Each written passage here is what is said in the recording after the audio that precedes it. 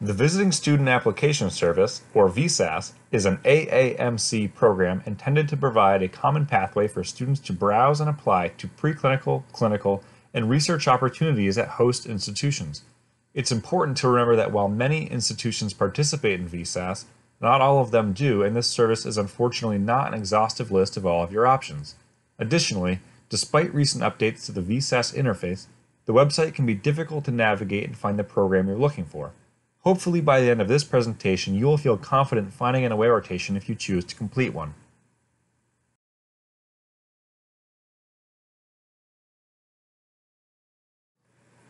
The VSAS website contains a full page of general instructions for using the application service.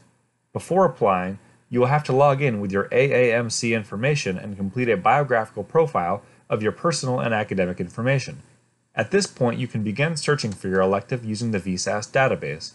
The problem many of us have found in using this database is that very few interventional radiology electives come up when you search for them by specialty. We will briefly walk through an example of how this might look.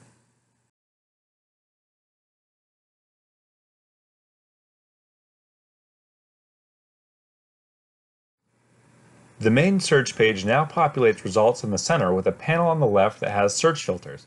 While this is a much nicer appearance than before VSAS completed recent updates, we will show you an example of how opportunities can still be missed if you're not careful. For example, let's say that I want to complete an away IR rotation at Yale and walk through an example of how I might search for that.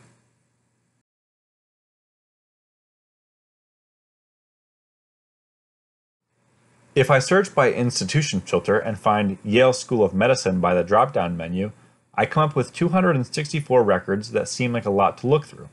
So I'll move to the next filter option and add interventional radiology from the drop-down menu to our search.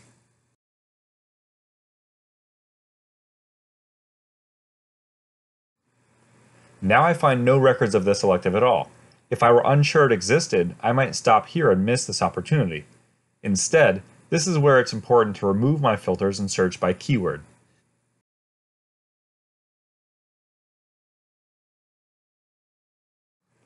Now 7 electives come up, all various radiology electives at Yale, but several of them, including the second listing shown here, are specifically for IR electives.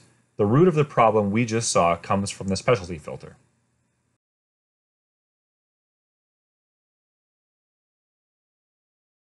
If you search for interventional radiology in the drop-down specialty filter option, you only come up with 9 options, and none of them are for our example of Yale.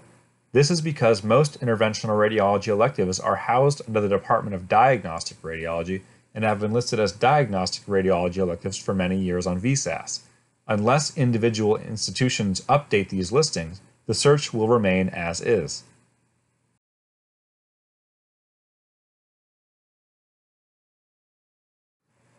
A keyword search, interventional radiology, finds 106 programs, but this still does not include all.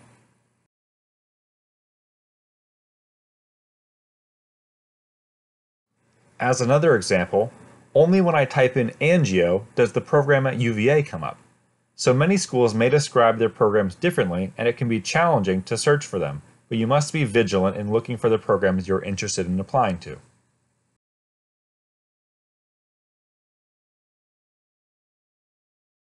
For institutions that don't use VSAS, many of them will have their own forms online.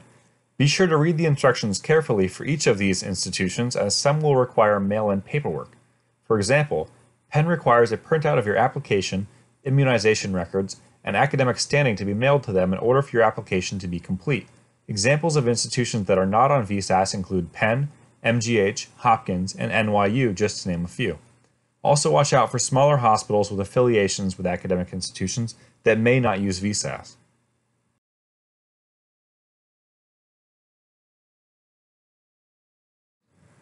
In summary, to maximize your search success, we recommend using the keyword search feature.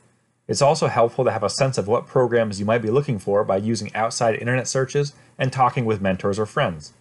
Also remember that not all away rotations use VSAS for their application. These programs should instead contain application contacts and information on their websites.